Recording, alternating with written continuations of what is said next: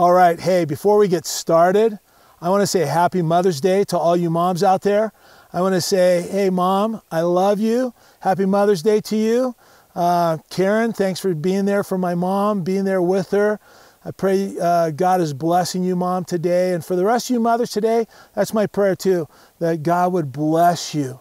God would bless you today with just an ability to hear His voice, just how good He's been to us. He's so good. So let's go ahead and open our Bibles to Matthew chapter 4, and let's pray. Father God, I do thank you for the mothers in our lives. Lord, they've loved us, they've cared for us. Lord, they've been there for us as much as they humanly can. Lord, I know that, everybody's just a person. Lord, we're never to get our eyes on our moms, on our dads, on our wives, our husbands. Lord, we're to focus on you.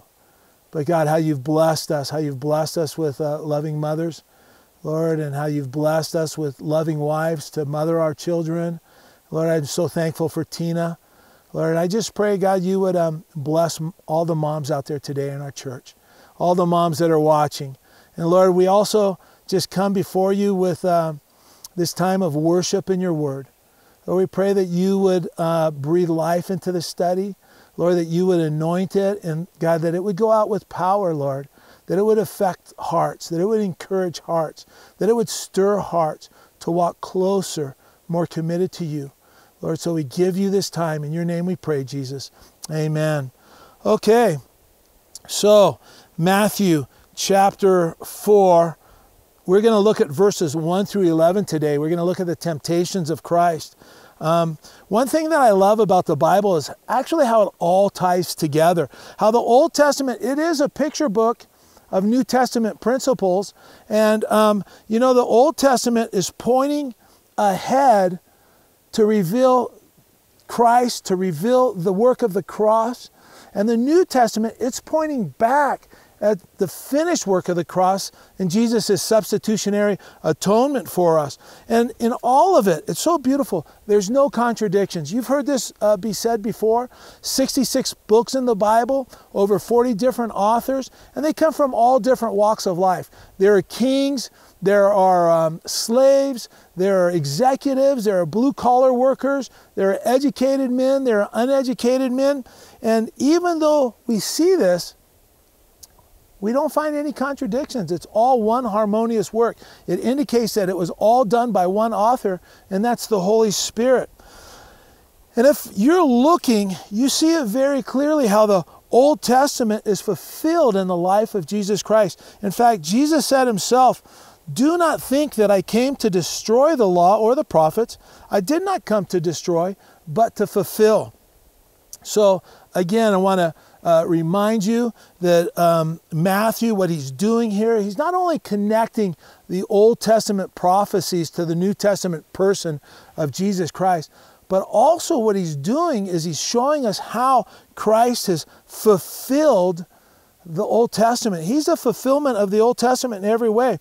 In Matthew chapter 3 last week, we looked at the baptism of Jesus and how the Holy Spirit descended upon him in the form of a dove.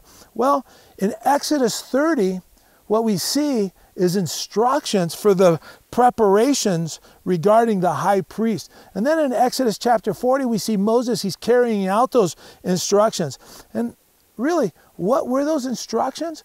Well, before the high priest could enter into public ministry, he had to be washed. He had to be anointed. And in Matthew 3, that's what we see. Jesus, before he enters into his public ministry, he's washed in the waters of baptism. And then the Holy Spirit descends upon him in the dove. And then, again, in the Old Testament, the anointing oil that the high priests were anointed with, it was a picture of the Holy Spirit. And we see that anointing of Jesus as the high priest when the Holy Spirit came upon him. Now, in regards to the anointing or the baptism of the Holy Spirit in preparation for ministry, that's just what the baptism is all about, the baptism of the Holy Spirit. Sometimes people are a little bit confused about that baptism of the Holy Spirit. We receive the Holy Spirit into our lives. We're sealed with the Holy Spirit when we ask Jesus to come into our hearts and forgive us of our sins. At that very instant when we ask Jesus to be our Savior, the Holy Spirit comes into our life and He seals us. It says, Ephesians 1:13, in Him you also trusted after you heard the word of truth, the gospel of your salvation, in whom also having believed you were sealed with the Holy Spirit of promise. Now, the baptism of the Holy Spirit, it's a separate, often subsequent, sometimes the same time, pouring out of the Spirit on a person's life for the purpose of the work of the ministry. The Old Testament high priests, they were called by God. They were washed and they were anointed before they entered into public ministry. And that's what we see Jesus fulfilling that Old Testament picture there in Matthew chapter 3. And that's what I love about the Bible. It makes me more excited in the Bible when I see these connections. It makes me want to dig deeper. It makes me want to get into greater insights about the Bible. You know, I want to be a student of the Word. I hope this is your heart too, that we would be students of the Word, not just casual readers of the Word. So, Matthew chapter 4, verse 1 says, then Jesus was led up by the Spirit into the wilderness to be tempted by the devil. The first thing that I want us to know or notice here is you can count on it. After times of great spiritual blessing, that's when attack frequently comes. There's great spiritual blessings, and then following on the heels of them are great spiritual battles, great testing. And we saw that again last week. Jesus was in the waters of baptism, the cool waters of the Jordan. He's surrounded by people. It was just wonderful. It was beautiful. And now we're about to see Jesus. He's alone in the wilderness. It's hot and it's difficult and he's lonely. Before, last week, we saw Jesus. He hears the voice of the Father saying, hey, this is my beloved Son in whom I am well pleased. But now in a short time, we're going to see Jesus. He's going to hear the voice of the devil. He's going to have the devil question God's love for him. So often we experience that heavenly high, and then we come to face to face with a temptation from hell. And you can count on this. This is a normal occurrence. There are tremendous battles following great spiritual blessings. So Matthew, he starts out here. He says that Jesus was led up by the Spirit into the wilderness. Paul tells us in Romans 8:14 that as many as are led by the Spirit of God, these are the sons of God. So I want to ask you, are you being led by the Spirit? Are you someone who's leadable? I mean, is the Spirit able to guide you through your day? Does the Spirit have freedom to interrupt you in the middle of your day and maybe upset your plans at all, interrupt your daily schedule? It's one thing that I love about Jesus is he never saw people as an interruption. He always had time for people, and people weren't an interruption to him. They were a ministry opportunity. And I want to be like that. I pray that God would work that into my heart, that I would be more sensitive to the Holy Spirit, that I would see when he wants me to step out and talk to somebody. Being led by the Holy Spirit is actually the most exciting part of being a Christian. You know, sometimes you hear people say, oh man, being a Christian is so boring. Well, if that's your view of things, then you don't know what it's like to be a Christian. You know, I can't tell you, I never imagined that God would use Tina and I and our family in the way he has. For years there in Europe, how he's used us here in the States, and now we have a ministry over in South Asia. I mean, it never would have entered into my wildest dreams that that was even possible for someone like me. But people who are willing to step out in faith, people who are willing to take a step when they feel prompted by the Holy Spirit, those are the people that God wants to use. If you'll be leadable, if you're somebody who will be sensitive to the Holy Spirit and step out in faith when you feel he's prompting you, then God's going to use you in mighty ways. I just want to do more of it. I want to be used more. You know, He wants to reach this city of Truckee. Make no mistake about it, that's God's heart. He's looking for those people that he can lead through the power of the Holy Spirit to accomplish that task. Well, it says that Jesus was led up by the Spirit into the wilderness. And I also want us to know that there are really, in a Christian experience, there are legitimate wilderness experiences. Okay? Sometimes, you just feel like you're just so distant from the Lord. And it's of no fault of your own. You just feel like you're distant from the Lord. He's no place to be found. In fact, maybe you feel like you're all alone. But that's never the case. It's never true. He's promised never to leave us and never to forsake us. And that, for me, that's such a beautiful promise that I cling to. When he leads us into these desert experiences, it's because he wants to teach us to walk by faith. It's because he wants us to learn to trust in him. It's because he wants us to look to him and learn to wait upon him. When we find ourselves in those desert experiences, we can rest in the fact that he's going to be faithful because we have experiences with him in our past that we can look back to and see how he's been faithful to us and how he's met us in difficult experiences in the past. And then we can rest in the fact that he'll always be faithful to us because he never changes. He can never be anything but faithful to us. When we get in those desert experiences, he's teaching us that he can be trusted. He's teaching us to learn to walk with him, to take his hand because he's going to carry us through. And you know what? He wants us to hear from him. It's going to be okay. I tell you what, boy, just to hear my Savior tell me at times of great spiritual battle, Gary, it's going to be okay. I'm going to get you through it. It's so powerful in my life.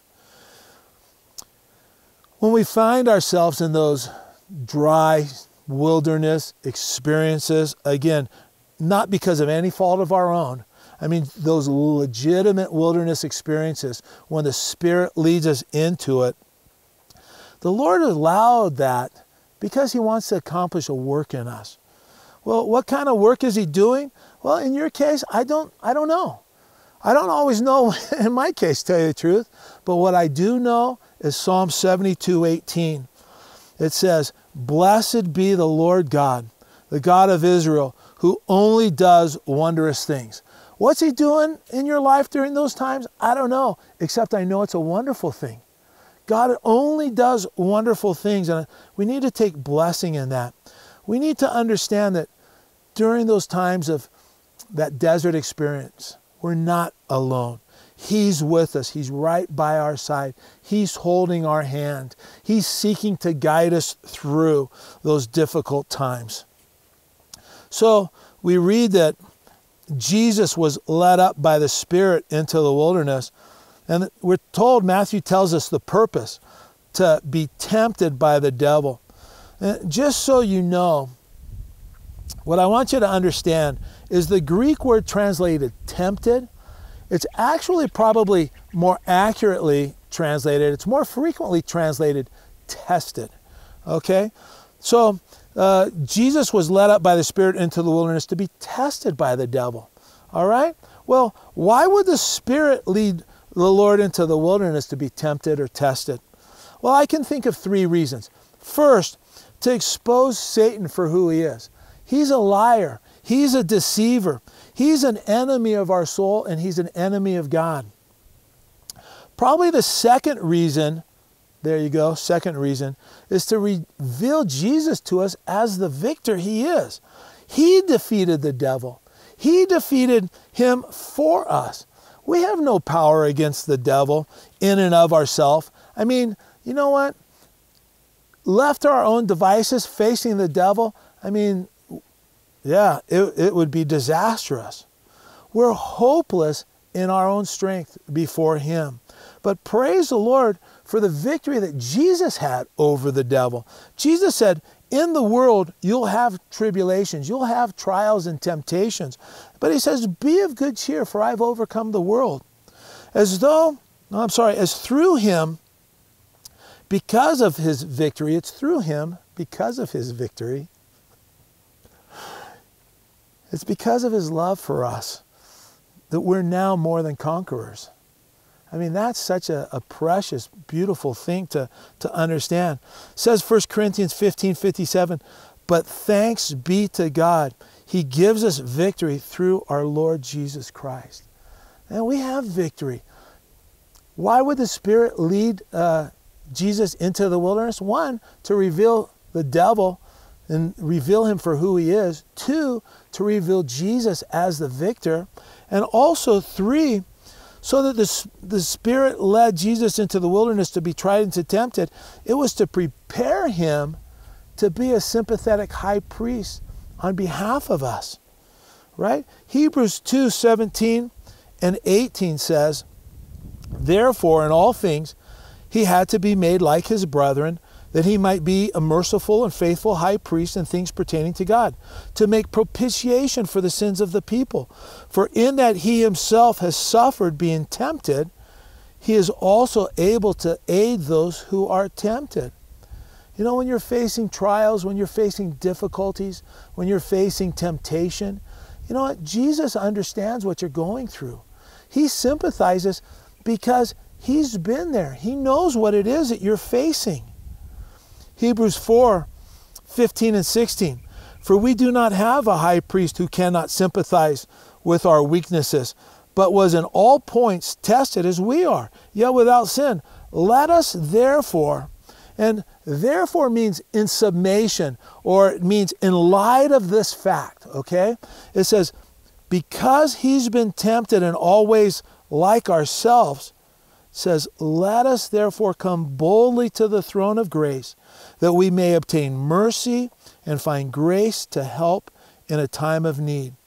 Because he's been tempted, because he's been tried, he sympathizes with our weaknesses. So in light of that fact, man, it's all the more reason to run to that throne of grace, to obtain help, to get grace and mercy in time of need. I mean, I tell you what a privilege we have as believers to be able to enter into the throne room of grace at any time. You know, in my heart, it breaks my heart that as believers so often we fail to run in. And we just, I don't know, some people are just like, you know what? I'm just going to tough it out. I'm going to pull myself up by the bootstraps, you know? I mean, when the going gets tough, the tough get going. You know what? That's not what Christianity is all about. And I think of that old hymn that says, oh, what peace we often forfeit. Oh, what needless pain we bear. All because we do not carry everything to God in prayer. Are you somebody that runs to the Lord in prayer? Are you somebody that's quick to see your need and you just run to him because you know when you get to him, everything's going to be okay? You know what? That's the type of people we need to be. My prayer is that we as a people, we would bathe everything in prayer. That we would be constantly in prayer about every detail, in a constant attitude of prayer, constantly conversing with our Father, praying without ceasing. Boy, that's what I want in my life. And my prayer is, Lord, make us that type of people. Make us that type of church. Verse 2 says, and when he had fasted 40 days and 40 nights, afterwards he was hungry. Now, fasting 40 days and 40 nights, we see it frequently in the scriptures. And I like to point out to you, Moses, he fasted 40 days and 40 nights. Remember when he was on the mountain and he got the 10 commandments? What happened when he fasted 40 days and 40 nights? Boy, you know what? Not only did he receive God's law, just fresh revelation, but you know what? His countenance was altered. It was evident to people that saw him that he was in the presence of God. His face glowed. He was visibly changed by just spending time with the Lord. Elijah, he also fasted 40 days and 40 nights, you might remember. And he saw God's supernatural provision for him. And not only that, you know what? Elijah had that wonderful revelation when God spoke to him in that still small voice. You might remember that David, we saw David in the scripture, he's fasting and he was praying. He was doing it for a loved one. You know what? Maybe you have a child. Maybe you have a family member that's not walking with the Lord. Maybe you have a friend that just, is out there. What would God do if you just spent time fasting and praying for your family? If you did that and just waited upon the Lord, I think you'd be amazed what you would see happen, right? Daniel fasted and prayed. He confessed he confessed the sins of the nation as if they were his own. How different would Truckee be if we started to fast and pray and just confess the sins of this community and ask the Lord to just pour out his Spirit? How different would this city be if we were willing to do that?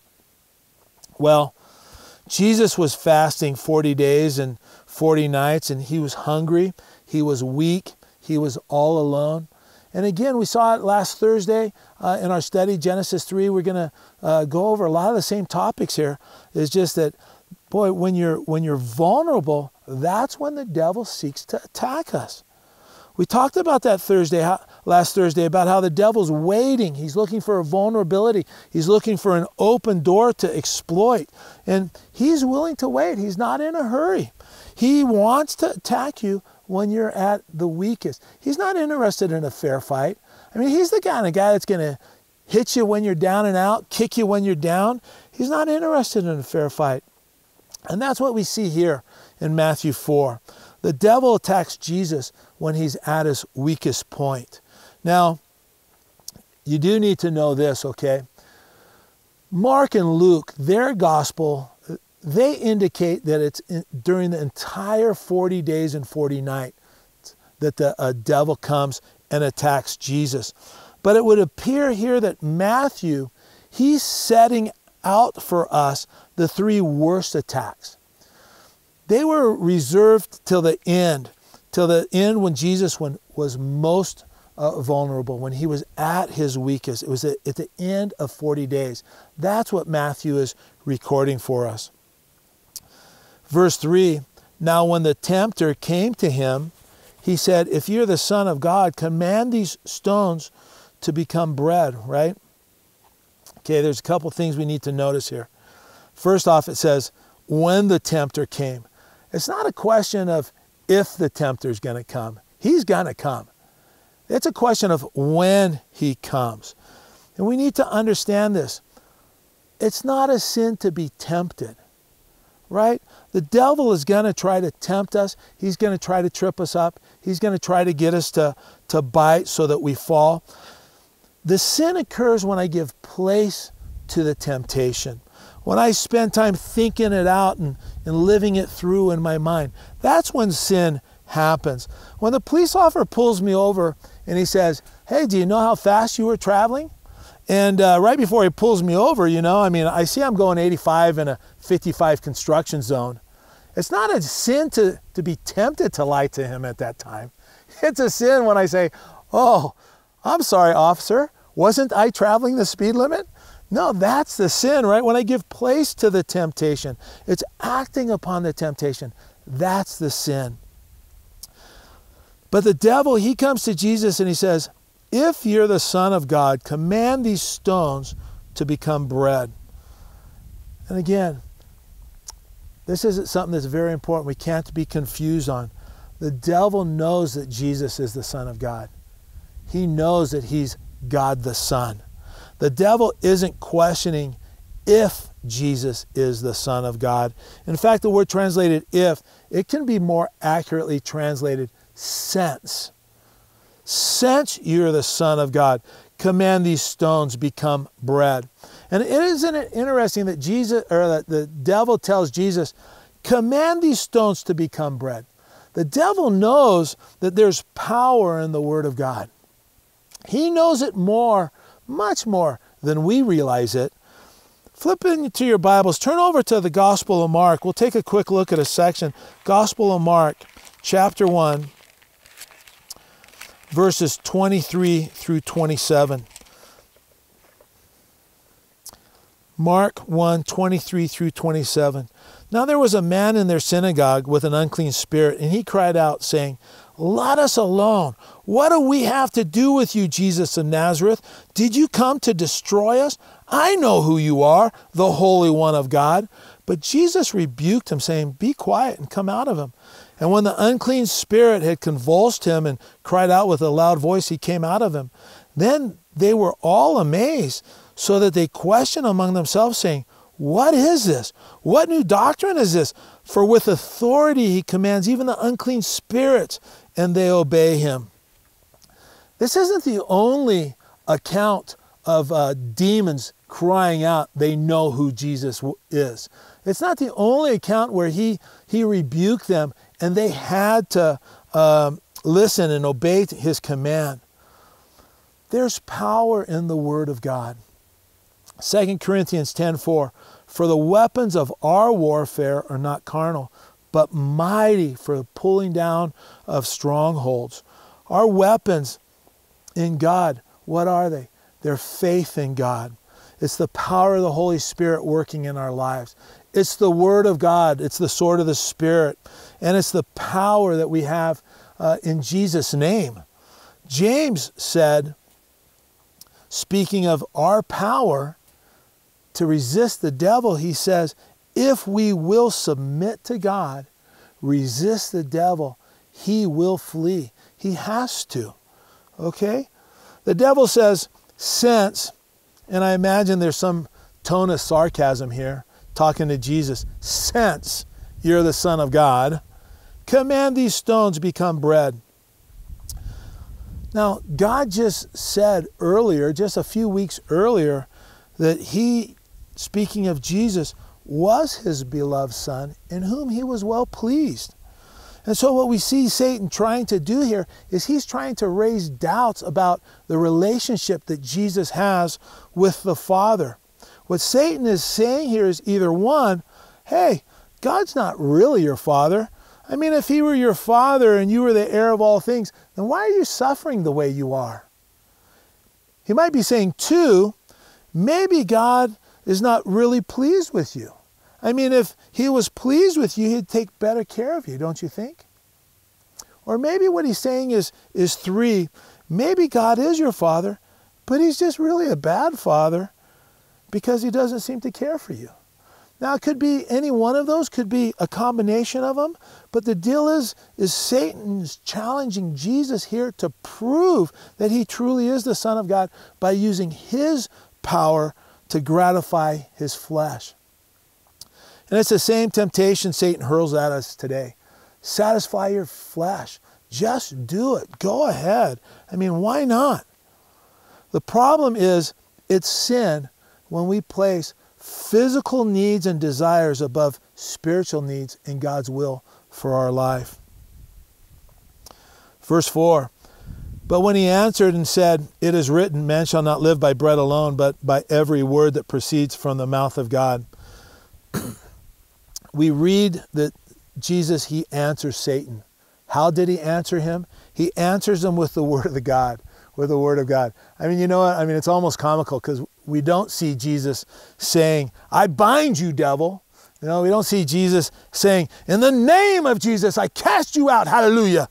You know, it's not what he does. He speaks to him the word of God, right? He doesn't face Satan now as God Almighty, but he faces him in his humanity. He doesn't utilize the power that he has as God, but he faces Satan with the same resources that we have available to us as we combat evil.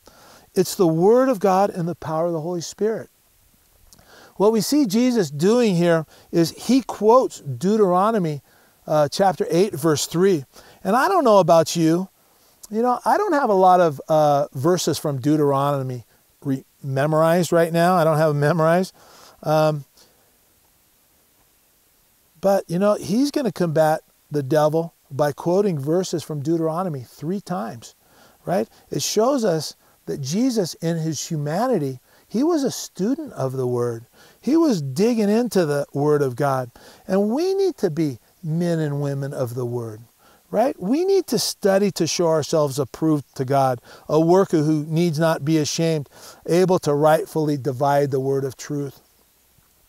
Jeremiah 15, verse 16, he says, your words were found, and I ate them. And your word was to me the joy and rejoicing of my heart. Boy, that's what the word needs to be to us. The psalmist, he writes, how sweet are your words to my taste, sweeter than honey in my mouth. And you know, Psalm 119:11, your word I've hidden in my heart that I would not sin against you. Jesus, he said, but the Helper, the Holy Spirit, whom the Father will send in my name, he will teach you all things and bring to your remembrance all things that I said to you. Now, if I'm not studying the Word, if I'm not taking it in, if I'm not hiding it in my heart, if you know, I'm not just making it the core of who I am, then it's really hard for the Holy Spirit to bring it to remembrance when I'm having a difficult time, when I need it.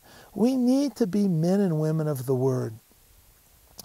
Another thing I want to comment on here before we go on is, as important as physical food is to life, what Jesus is saying is that we should never put our physical needs above the Spirit. We must never allow physical circumstances to dictate our actions as believer. And unfortunately, this is something that happens all the time in the church. I mean, we had a church there in Germany, and you know, we were reaching out to the American military primarily, to German nationals, of course, and other expats that were in the area. And we were 15, 20 minutes outside of town. And I can't tell you how many times I heard, boy, you know what, we want to come to church, but it's just too far. You know, we'd like to be there. If only you guys were in town, maybe you guys might think about moving to town. I mean, we've been in churches and we've planted churches in Eastern Europe where people would ride a bus or a train for 2 hours just so that they could get there. I mean, we've been in churches in South Asia. We held a pastors' conference a couple years ago in South Asia, where pastors were traveling 40 hours nonstop on a hot, overcrowded train with no sleeping compartment to get to the pastors' conference. And then when they got there, it was 10 pastors in a small room, like a 10 by 10 room, and they slept on the floor. I mean, you know what? I've been in churches where 30, 40 people, they crowd into a little 10 by 20 room, and they sit on the floor for hours to hear the Word of God. I mean, we're spoiled as Christians, and we can never allow comfort to master us in such a way that it dictates what we will or will not do, because that will make us completely ineffective as servants of God in this city and also in the world. Matthew chapter 4, verse 5. Then the devil took him up into the holy city, set him on a pinnacle of the temple. Now, Matthew uses this word then repeatedly. And what it indicates to us is that these are a series of events, right? Luke, he records this a little bit differently. He records it for his purposes in whatever order he's using. But Matthew is telling us that these are things, they happened in a sequence. He's given us this order. So he's there, he takes him up to the pinnacle of the temple. How high is this temple? Well, I don't really know, to tell you the truth. I mean, you read some guys, they say that it's 500 feet above the Kidron Valley. Other people say it's 200 feet above the ground. I don't really know how high it is. I would be lying if I told you I did. But I do know this. Yesterday I was sitting in my desk, and my office is on the 3rd floor, and I was looking out the window and I was thinking, boy, it would be so great to hang a bird feeder right there. You know, and I was thinking about it in my mind, and I could see myself hanging out the window to try to attach this bird feeder to the eave of the roof and falling 3 floors to my death. Okay, so how high is this pinnacle? I don't know, but it's high enough, I'm sure, that it would cause serious damage, right? Verse 6, he says, and the devil says to Jesus, if, or since, again, if you're the Son of God, throw yourself down, for it is written, he shall give his angels charge over you, and in their hands they shall bear you up, lest you dash your foot against a stone. Satan is tempting Jesus here by saying, hey, you believe the Word of God? You want to live your life by the Word of God? Okay, prove it. You know what? Here's the opportunity that proves. Throw yourself off, man. Make a spectacle, right? What Satan does is he quotes Psalm 91, 11 and 12, but he misquotes it. And this is a lesson for us. Never think that the devil can't quote Scripture too. Guess what? The guy's a student of the Bible also, right? But because he's a liar, because he's a deceiver, because he's a tempter, he twists the Word of God. He perverts the Word of God. He not only twists it and perverts it, but he misquotes it and he misapplies it. That's why we need to be students of the Word. He conveniently leaves out a very important phrase as he quotes these verses to Jesus. Psalm 91, 11 and 12 says, for he shall give his angels charge over you, and this is what he leaves out, to keep you in all your ways. They shall bear you up in their hands, lest you dash your foot against a stone. God keeps his promises. He makes promises in his words to us, and he keeps them, period. End of story. But if you're sinning or you're doing something stupid, all bets are off. I mean, there's consequences to our actions. I mean, if I was stupid enough to, you know, hang out that window and attach that bird feeder, you know what? I might have gotten away with it by the grace of God. Praise the Lord, maybe. But you know what? There's no promise that he's going to protect me when I'm doing something stupid, right? He won't allow bad things to destroy our lives. But if I'm doing something stupid, he'll allow bad things to enter my life. Like if I break my neck, he'll use that for my glory, right? He's going to use it for my good. You know, I'll never try to hang a bird feeder out that window if I fall and break my neck. I mean, I've learned my lesson, right? That's a good thing. Now, of course, I'm just kind of lightly kidding around, but this is true. People put God to the test. They tear scriptures out of context, and then they hold him to God's head like a gun to try to force him to, you know, come through. And I think that this is the case a lot of times for people that are into the prosperity, health, and wealth doctrine, right? Those people that are, you know, the name it and claim it, the blab it and grab it crowd, right?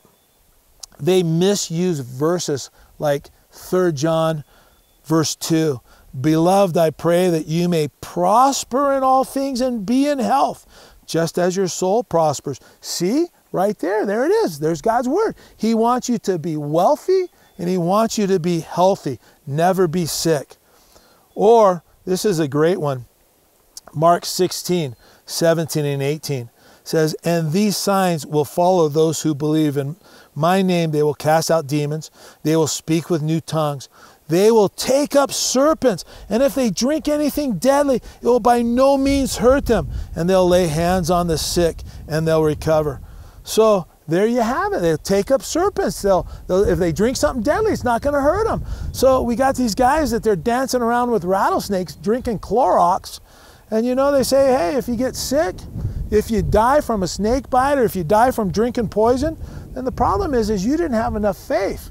Well, listen, if you're dancing with snakes and you're drinking Clorox, you know what? You're going to die because you're stupid. Okay? I'm not to put too fine a point on it, but that's the truth. Hey, that's the truth. Verse 7, Jesus said to him, it is written, you shall not tempt the Lord your God. Notice that Jesus says, it is written again. Okay? It says, it is written again. You can't just take a verse out of context and make a doctrine out of it, right? We need to compare the Bible with the Bible. The Bible never contradicts itself, and we're to look at it and take it as a whole, right? We're not to just rip pieces out of it. We need to take the Bible as a whole and let the whole Bible shape and lead and guide us through life. We're not to put God to the test to make him prove himself to us, because he's already proved himself to us, right? He's proved his love to us at the cross. He's proven himself faithful. If by no other way he's proven himself faithful, hey, you're here today watching this study. He's been faithful to you. He's carried you through. One thing that I always do, it's a habit of mine, when I meet older believers, people that have been walking with the Lord 50, 60, 70 years, I always ask them one question. Has God ever not been faithful to you? And always, without exception, and I ask a lot of older saints this question, but always, without exception, you see this big grin come on their face. And they say with just the sweetest tone, no. God has always been faithful, and he always will be faithful. He'll never forsake us, and he'll never let us down. Our God has nothing to prove. He's proven it to us time and time again.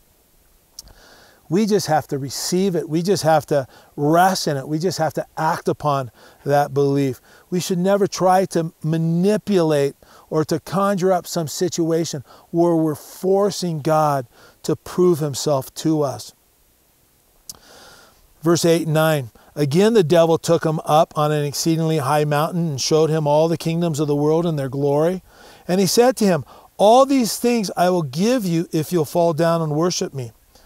Personally, I think that this really happened, that it wasn't a vision. I believe that somehow Satan takes Jesus and he shows him, literally, he shows him all the kingdoms of the world. He probably shows him Times Square. He probably showed him, Paris, London, Berlin, San Francisco. He probably showed him Vegas. Like somehow Jesus was going to ooh and ah over the lights at night. Like, wow, are you kidding me? That's what you're offering me? But I guarantee you what he didn't show him is the sin that was going on in those cities, right? This is probably now the worst temptation that the devil throws at Jesus. Because at this time, Jesus is at his very weakest. So the devil, in a sense, pulls out the big guns. He pulls out what he's been saving, the best for last, right? And notice here first what happens is this devil this time, he doesn't say, since you're the Son of God, right? If you're the Son of God. And the reason why he doesn't say this to Jesus is because he's going to ask Jesus to fall down and worship him, which is wildly idolatrous, right? And it's not a good idea to remind Jesus that, before you worship me, don't forget you are the Son of God, right? That's how the devil works again. He twists the situation. He perverts the truth. He's willing to subtract things when it's convenient, add things when it suits him, just to get you to succumb to some kind of temptation. And here's the thing. Jesus knows that God has promised the kingdoms of the world to him, right? He knows Psalm 2, 6 through 9, which says, yet I have set my king on my holy hill of Zion, and I will declare the decree. The Lord has said to me, you are my son, today I have begotten you. Ask of me, and I will give you the nations for your inheritance, and the ends of the earth for your possession. Psalm 22, verse 27, Jesus knows this. All the ends of the world shall remember and turn to the Lord. They'll turn to you.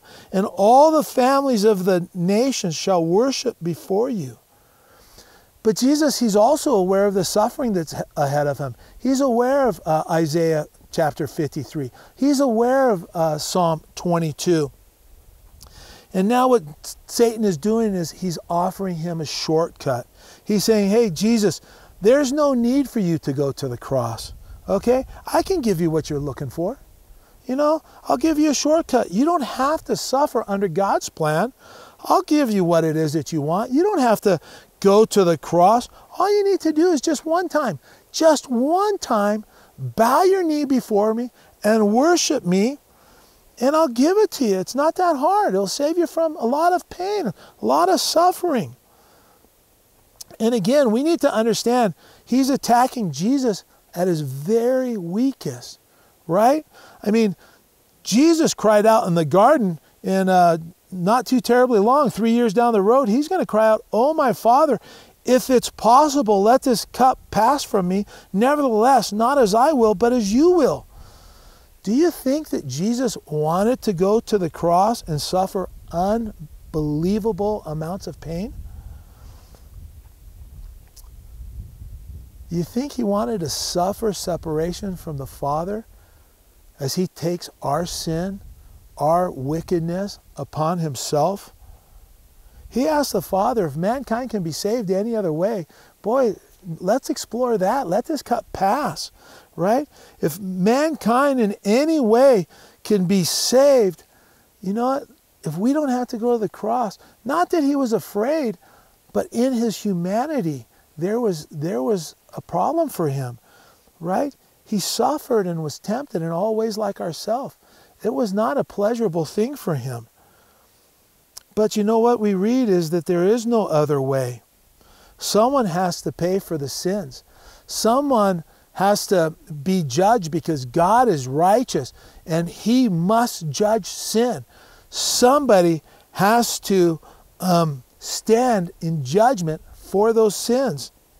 And Jesus, he didn't want to have to suffer in his humanity. But again, the Bible tells us that for the joy that was set before him, he endured the cross, despising the shame. The purpose of Jesus was coming was to redeem fallen man. He endured the cross for your salvation. That was the reason. He suffered and bled for your justification, for your cleansing. He was willing to do that. You're the joy that was set before him. We must never forget that. No matter how long we walk with the Lord, we need that to just always be a beautiful thought and an awe-inspiring thought that causes us to fall on our knees to worship him. He knew your salvation could only be won by him going to the cross. Jesus knew that there was no crown without the cross. He knew that he couldn't be the Savior of the world without suffering on the cross, taking our penalty, absorbing the righteous indignation, the wrath of God in our place, absorbing the wrath of God that our sins deserve. Right? The devil offers the same temptation to us today. Make no mistake about it. Hey, listen, you don't have to deny yourself. You don't have to pick up your cross. I mean, there's another way, right? Why do you need to go through the pain of denying your flesh, of putting to death that old man? I got a better way. I got a shortcut for you, right? But we need to understand, putting to death the old man, it hurts. And there is no shortcuts, okay? Saying no to the old man, crucifying our flesh, denying ourselves, living a disciplined life, it's not easy. It's a daily struggle, and it requires humility. When we blow it, we need to humble ourselves. You know, honey, I'm sorry. You know, what I said, it was wrong. I was acting like a jerk. Please, could you find it in your heart to forgive me? I'm sorry. You know, I lied to you. I'm sorry. I was wrong. Will you forgive me? I've been gossiping about you. I've harbored ill feelings towards you. Hey, would you forgive me? You know, I've listened to gossip and I've not put a stop to it. Will you please forgive me? I've allowed bitterness to well up in my heart against you. Would you forgive me? We need to be humble. We need to crucify the old man. The devil, he offered Jesus, take two. The devil, he offers Jesus, right, the kingdoms of the world. But you know what? Jesus, he didn't come to redeem the kingdoms of the world. He came to redeem fallen man. He wants our hearts, right? When we pray, you know, God, would you give us Truckee? Would you give us this city? You know, our prayer is not that God would give us the city, that he would give us that downtown strip, that we would have the buildings. No, our prayer is, God, would you save souls? Would you change lives in this city? Would you bring lost sinners into the family of God? God, would you just let revival break out in our city? Would you allow us to see your glory in the hearts of mankind, saving people that deserve hell? That's our prayer. God's not interested in the buildings. He's interested in the people. Now, this is the confidence that we have in him, that if we ask anything according to his will, he hears us. And if we know he hears us, whatever we ask, we know that we have the petitions that we have asked of him. 1 John 5:14. You know what? I'm just foolish enough to believe that God has a plan to save lost people in Truckee. And that plan actually involves Calvary Chapel of Truckee. If we're obedient to him, if we're willing to be broken before him, if we're willing to step out in faith in order to be used by him, he's going to use us. Verse 10, then Jesus said to him, away with you, Satan, for it is written, you shall worship the Lord your God, and him only you shall serve. Now, I see Jesus in my mind right now. He's got the sword of the Spirit in his hand, the Word of God, and he's just plunging it deep into the heart of Satan here. The devil, he's the prince of the power of the air, it says in Ephesians. He's the god of this age, it says in 2 Corinthians. And Jesus says he was the ruler of this world in John. 1 John 5:19 says, the whole world lies under the sway of the wicked one, right? And Jesus knew if he were to bow down and worship Satan here, that he would become his master, right? Because the thing that is the passion in your life, that's what becomes your God. You know, if you're worshiping money, then you know that's what's going to rule your life. It's going to rule your every decision. If you're worshiping the weekends, then you're going to endure the struggles at work 5 days a week. You're going to spend your money on expensive toys just so you can have a couple of, nice days a month to just enjoy. But hey, guess what? In the end, it's all meaningless in light of eternity. Everything that we place in our life above God, it's waste. For me to live for Christ and die as gain. For me to live, and you fill in the blank, as to ski, to build my portfolio, whatever the case may be. If that's for you to live as that, then to die is loss, right? How many Christians are ineffective with their walk with the Lord and their witness for the Lord because they allow things to creep in to become the primary passion of their life? Jesus says you can't serve two masters. Either you're going to hate the one and love the other, or else you're going to be loyal to the one and despise the other. There's nothing wrong with planning for retirement. There's nothing wrong with having wealth, having a nice home. There's nothing wrong with enjoying the weekends or loving sports, getting out with your kids, getting them into organized sports. Nothing wrong with that. But when they slowly creep into the place of our life where they become our passion, where they become the priority in our life, where they begin to keep us from church and keep us from fellowshipping with other believers, that's when they become a problem. Don't allow anything to creep into your life that's going to eclipse Jesus and your witness for him. Don't allow anything to gain priority in your life that you begin to live for, that you can't walk away from in a moment's notice, that you just can't put down. Verse 11, then the devil left him, and behold, angels came and ministered to him. And we need to understand here, quoting Scripture isn't how we get the victory, right? I mean, you can't look at a young girl and say, I've made a covenant with my eyes that I should not look upon a young woman. You can't just quote Job and just be okay. You know what? Our victory doesn't come from quoting Scripture. It comes from being obedient to Scripture, to submitting ourselves to the Scripture.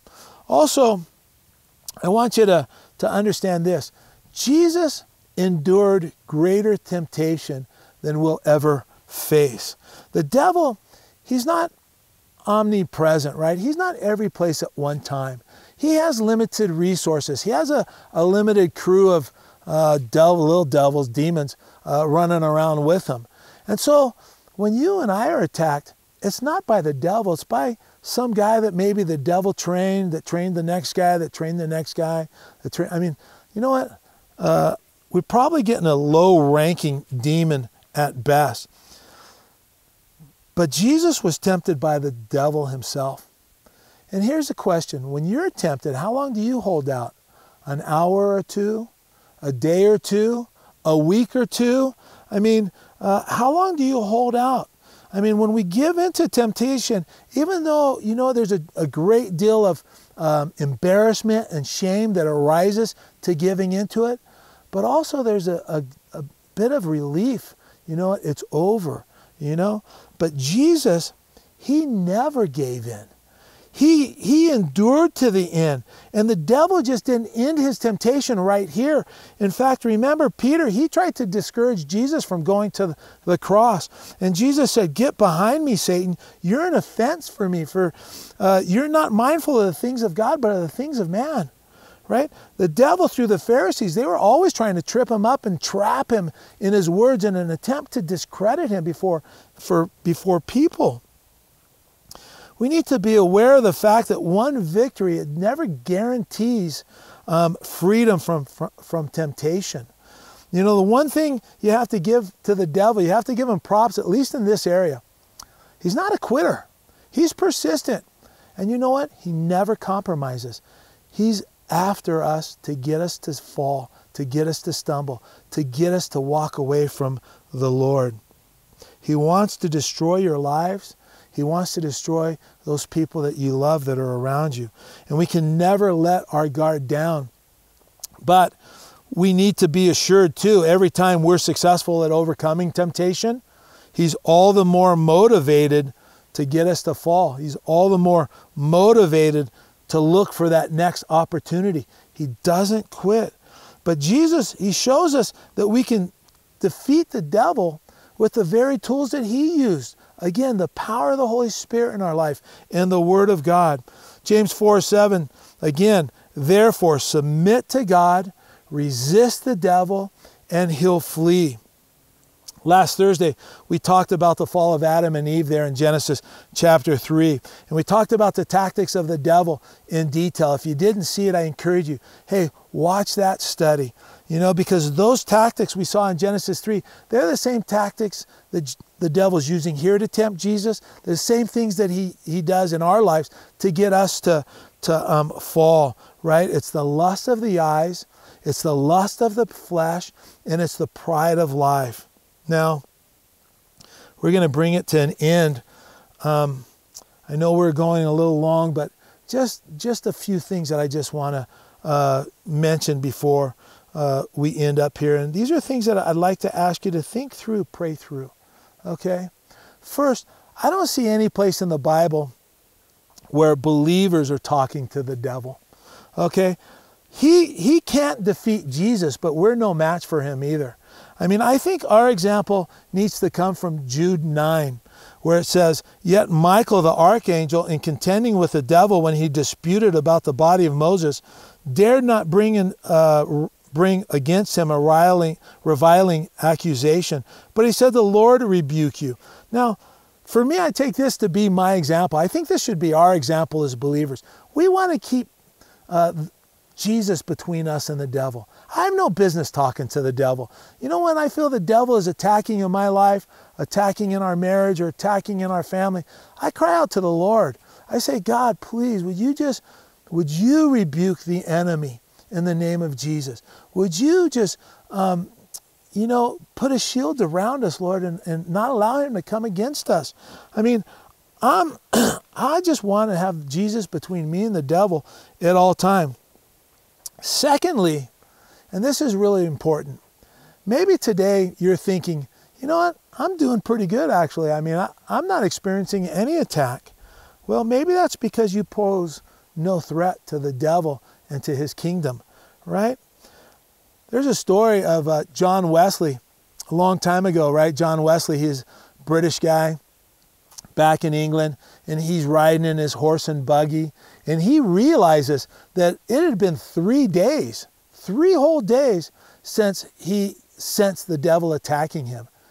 And boy, just that thought, boy, it made him stop. He got out on his knees and he began to pray, Father, if there's something that has come between me and you, that I'm not experiencing attack any longer, Lord, would you forgive me? And just as he's praying this, there's a farmer just down the road. He picks up a rock and he throws it at him and he says, we don't need your kind around here, John Wesley. And John Wesley, he gets up off his knees. He just says, thank you, Lord. Thank you for the attack. And he gets in his buggy and he takes off. And you know what? If you're not experiencing attack, maybe you don't pose a threat here.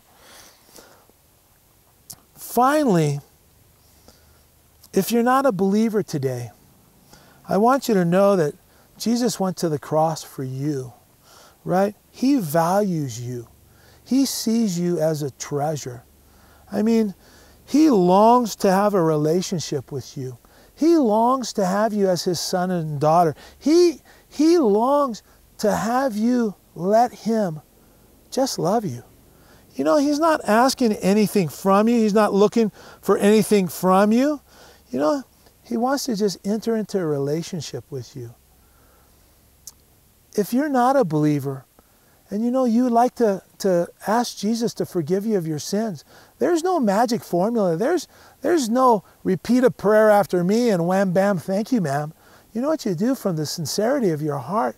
You just go to him and just say, God, I confess, I've sinned, I've fallen short, and I need a Savior. Would you please forgive me of my sins and come into my life? You know, again, it's no magic formula. It's just from the sincerity of your heart, just asking for forgiveness, asking him to fill you with his Holy Spirit so that you can follow after him. And again, the promise is that he'll hear that prayer and he'll save you. I just want to encourage you. What's so important that you wouldn't want God's forgiveness? What's so important? How great is your life that you don't need his love in your life? Boy, I just want to encourage you. You know what? If you'll pray, he'll forgive you and he'll make you a new creation, and life will change on a dime. You won't be free from attack. You won't be free from hardship. But you know what? You'll have Jesus walking with you every step of the way. Never leave you, never forsake you. Let's pray. Father God, I just thank you for your word. God, I thank you for the power that's in your name. I thank you for the Holy Spirit in our life. Lord, I thank you for the sword of the Spirit, the Word of God. And God, I do pray for us as a church, Lord, that we wouldn't seek out any shortcuts, that we wouldn't,